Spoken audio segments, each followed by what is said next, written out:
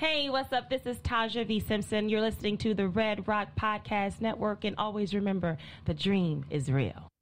You are listening to the Red Rock Podcast Network, featuring Pod of Thrones and the Shiznit. Look, this is for my old heads, young G's, etc. Dino Red said he loves the intellect. Yes, he never hesitates. I can rap whatever, bro. I'm only in first gear, but still way ahead. Living in the cold world full of that nonsense. Drug heads, teen moms, day-to-day violence. Fiends at the corner, panhandle for bottles. 12-year-olds running around with pistols and hollows. Fuck with my conscience, but still I do. I know right from wrong, but my decisions is stupid. My generation is crazy, and the media proof. Ignorance is bliss, and we is illy influenced. And that's why I'm here. Old soul kicking brand new flavor in your ear. Rapper of the year. This is the Red Rock Podcast Network. From Red Rock Studios in Los Angeles, California, this is the Shiznit. Now, put your hands together for the Shiznit.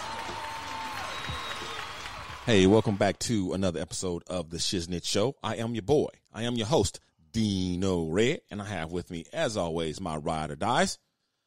Miss Dijon Monique is not with us today because she's out in the woods trying to see if a tree falls and nobody's around, will it make a sound?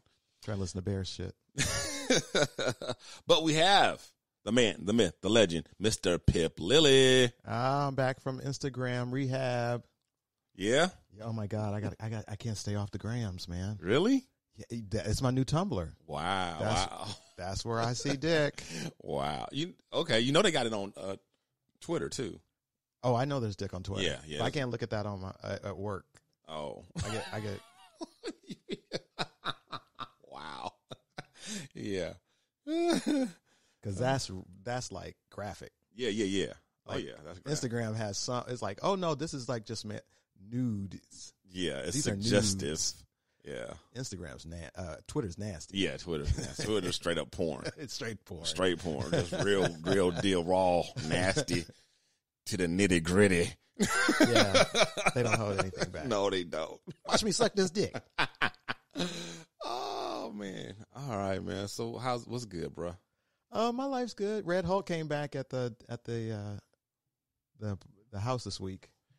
Red Hulk came back. Okay, so for those of you who do not know, who are new to the show or missed that episode, Red Hulk is the alter ego of one of Pip's roommates. He starts drinking. When he starts drinking, Red Hulk comes out. Yeah, he came on, I guess it was Friday morning, just about 5 a.m. Just opened my door, just started flipping my light switch on and off.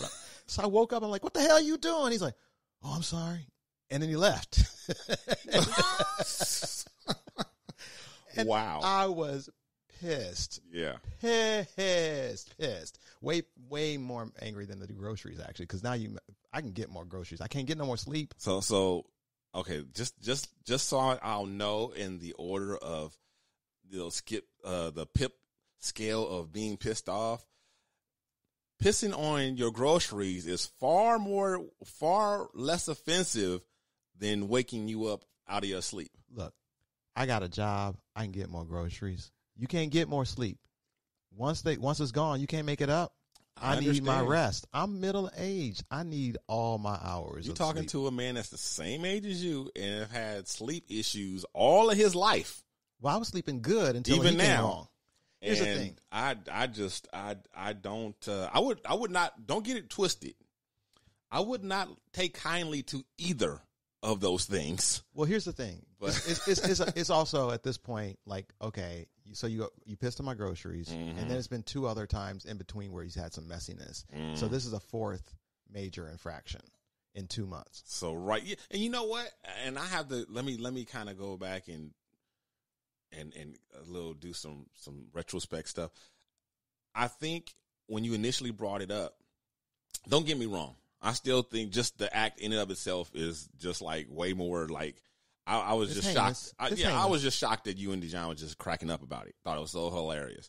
But I also feel like what I didn't say, because I did not want to put like, I didn't want to like kind of jinx the situation or put like this negative thing out there, but I felt like it was a bad sign of things to come. Right. It was a red flag. Oh, absolutely. That's what I felt like. And I ignored it. Yeah.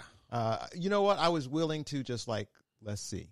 I'm new. I don't know him. Right. Let's see. Let's give him a benefit of the doubt. I see. And actually, we had a really, really serious conversation, obviously, Friday later, because he's 25. He's of that age of like, oh, I'm so sorry. I'm like, no, dude, I don't want your sorry. Right. I don't want your sorry at all. I want you to get your shit together. Right. Be accountable for yourself. Yeah, be a man. Yeah, like you have to realize now that what you do affects other people, and there's consequences for that. And you lucky that it's me, because anybody else would have tore your ass out. Oh yeah, they would have beat his ass when he pissed on the groceries. Yeah, a lot of people. And he's like, oh well, but you mad at me for stuff that's not really my fault. I don't even remember doing that. I was like, that makes it worse. That makes it worse. Yeah, that makes it. You stop talking. Exactly, you're making it worse. Yeah. So that's where his head's at. He's 25, and I told him eventually I said, like, why don't you do this right now? I'm really mad at you. Give me some space. Yeah. Oh, but I don't want you mad at me. I'm like, see, this is the problem. You don't respect other people. You only concerned about yourself. Right. Even right now, right. It's more important to you that I say it's okay that you when feel it's not better. Okay to make you feel better. Right. Despite what you did to me. You don't care about if I feel better. Right. You don't care if I was sleepy all day because I had got woken up in the middle of the night. You don't care that I ain't got my groceries still from 2 months ago. You don't care about that. That's not in your opinion, but you feel okay now emotionally because I've said it's fine. Yeah. But it's not fine, dude. It's not fine. Right. And you need to take some responsibility for it. And he's like, okay, fine. Then if that's the way it is, then, I guess you don't want to be my friend no more. I'm like, oh my God, he's a child. He is a child. He is a child. He's a child.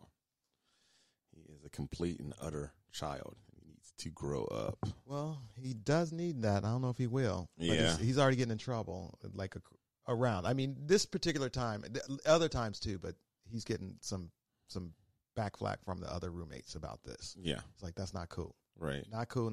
Even if it didn't happen to me. Yeah. But don't do it to Pip. Pip has been cool roommate. Let's not piss off the new good roommate that pays his bills on time. Right. That cleans. And if he's doing that stuff to you, I can only imagine that I'm sure the other ones aren't, getting away scot-free. I'm sure. But they are. I brought that up. Oh. I was like, have you ever had a situation? I named my other roommate. Nope, never had any problem with her. Not once. That's interesting. I was like, I've been here 2 months. 2 months. Yeah. And this is what, like fourth incident? Fourth incident. Oh, yeah. You've been way too patient. Way too patient. Yeah, you should have nipped this shit in the bud long ago, my brother.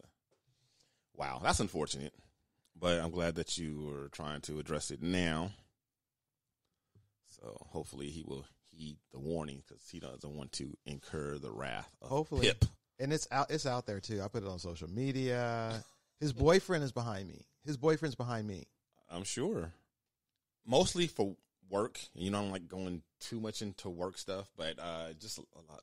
It's crazy at work. I've had a lot of vacancies, and another person is leaving, and I'm actually trying to promote, and I got one foot in the door, 1 foot out, and just the whole.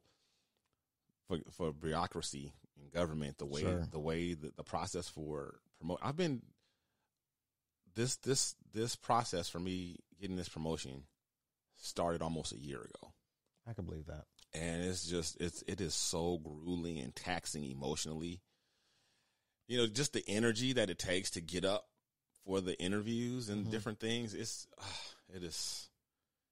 I'll be so glad when it's over. Not to mention how draining just my work is, being overworked and understaffed. It's just, so it's been a lot. And then my dad, he's still in the hospital, but he is out of ICU. That's good. So shout out for that. Shout out to dad for getting a little better. He's still got a ways to go. He's still pretty weak. Last time I saw him, he couldn't even hold. He had a little plastic cup that he wanted some water. I had to pour it over the water and hold it for him. Like he wasn't even strong enough to hold that little plastic cup of water. So he's still really, really weak right now, but he's breathing on his own now. And, so he's on the mend. He's on the mend. Thank you guys for all you guys who wrote in and told me that you were praying for them and sending good thoughts and things like that. I appreciate you. I love you. It really means a lot. This is not just, me just, spewing platitudes. It really means a lot to me when you guys do that kind of thing, and I really appreciate it. So thank you. And then the whole termite thing, that's a lot of rigmarole, but nothing, fun or sexy or whatever to talk about. So coming to a head, though. It's coming to a head. We actually, D-Day is Thursday, and then we'll, be back in the house on Saturday in time to do the show on Sunday. So you guys won't miss any shows because of the Red Rock being termited or fumigated or however you want to say it. So, and again, let me say shout out to those of you checking in on Beat Break Radio. Thank you guys for checking in where music and talk radio lives. And those who are checking in from all across our platforms. We're not live today, but hey, welcome in. Welcome to the show. And with that, let's go ahead and get into these topics. Let's do it. News and noteworthy. The Shiznit. Boy Scouts of America have a pedophile epidemic and are hiding hundreds in its ranks, lawyers claim. I don't know if it's more shocking that this is a thing or that I'm not shocked that this is a thing. You know what I mean? Like, I know exactly what you mean. Of course, it seems. Yeah. It's like, of course there are. You know what I mean? Mm-hmm. It's like after right up there with the Catholic Church. Mm-hmm. You know what I mean? Like, I would guess there are probably even more abusive scoutmasters than there are priests. Sure, you know what I mean? You basically handing your child off to somebody who, just by the nature of their position, you're like, oh yeah, they're trustworthy. Right. Without any vetting process, just the fact that they have that job. Yep. And guess where a lot of the stuff took place? Where is that? Sleepovers. Oh no. Camping trips. Right. Jamborees. The very place that Dino Red don't let his daughter go, and people be trying to, I ain't trying to say no names, DJ Monique, but be trying to give me static for it. Like I'm making up shit. I know for a fact, I don't know enough people who done got abused on those situations, firsthand experience, that I know that when what type of shit happens, in that environment. So yeah, Danya gets to go no sleepovers. She gets to go no camping in nobody's woods. But my scout leader, who was not a pedophile, was a female. Okay, not that they can't be right, because I was molested by a female. So. But I had a female scout leader. But I never had a sleepover. Never went to Jamboree. So, okay, well, we got a clip here, and I'm going to go ahead and play the clip. A pedophilia epidemic. That is how a new lawsuit describes the problem of child sex abuse in the Boy Scouts of America. You cannot trust the Boy Scouts of America to weed out the bad apples because they haven't. Accusations of child sex abuse have plagued the organization for over a decade. But this complaint, filed on behalf of one anonymous accuser, alleges 350 new victims have come forward this year, and that the Boy Scouts of America hid the scope of the problem for decades to protect its reputation and the alleged abusers, including a former mayor and a local doctor. That night, we're lights out, and I'm going asleep and stuff, and I feel breath on my neck. And I feel somebody touching me, and I hear his voice. James Kretschmer, who spoke to NBC News last month, says in the 1970s he was molested by a scout leader while on a camping trip. He touched you inappropriately. Oh, yeah, he groped me. While NBC News is not able to independently verify his account, we did speak with multiple people who confirmed Kretschmer told them of the alleged incident at the time. We have a client who's 14 years old, and we have a client who's 97 years old. In a statement, the Boy Scouts of America says, in part, we immediately investigated the limited information provided by the alleged victims' attorneys and made 120 reports to law enforcement. The organization says it believes the victims and sincerely apologizes to anyone who was harmed. and that it has taken significant steps over many years to ensure that it responds aggressively to reports of abuse. But Kretschmer says the Boy Scouts of America is beyond repair.